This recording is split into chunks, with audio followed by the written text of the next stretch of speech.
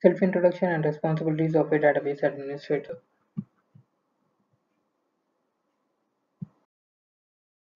Self-introduction. I am Wang Chu Bigger. Currently, I am working with Citronics. Here, my role is SQL Server Database Administrator. I am having 3 plus years of experience in SQL Server DBA with TSQL. I have experience on SQL Server 2000, 2005, and 2008. I have a great experience on installation and configuration of the SQL Server versions and also applying the patches, hotfixes, service packs, and RTMs accordingly. Involved in upgrading on in place and side by side as per the client requirement, and also migrating the database on SQL Server 2000 to 2005 and 8. Solid experience on configuring and maintenance of the high availability SQL Server solutions, including log shipping, database mirroring, replication, transaction and merge, and SQL Server clustering. Having experience on performance tuning on SQL and server level, database level, and query level. Responsible for working with application developers in identifying, resolving, and proactively working to prevent performance or other production impacting issues. Experience on optimizing the code and improving the efficiency in databases, including the reindexing, used DBCC commands, DMVs, that is data management views, and data management functions to troubleshoot, tune, and monitor the health of the production database and SQL Server. Designed a backup and recovery solution based on the link between the disk design, database layout, backup retention, database performance for the efficient backup and the restore. Design database maintenance plans to set up core maintenance tasks to make sure that the database performs well, is regularly backed up in case of the system failure, and is checked for inconsistencies. 24/7 production database on-call support and senior DBA. Responsibilities. Here we are giving an example of how the responsibilities has to be set in an interview.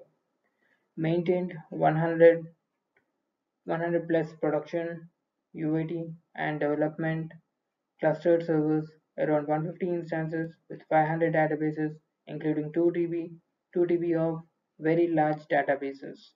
Daily monitor the internal ticketing tool, virtual ticket, and working on the priority and severity of the issue or the user request. Here the ticketing tool comes, that is BMC Remedy, Jira, or any other tool. If is there any production changes, then we required the RFC from the users as per the change management policies. Accordingly, we will schedule on production server at the weekends to remediate.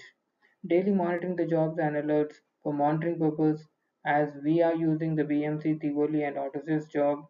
If at all is there any job failures, we need to remediate immediately. Daily interact with developers. Is there any performance related issue, and work with them, troubleshoot accordingly.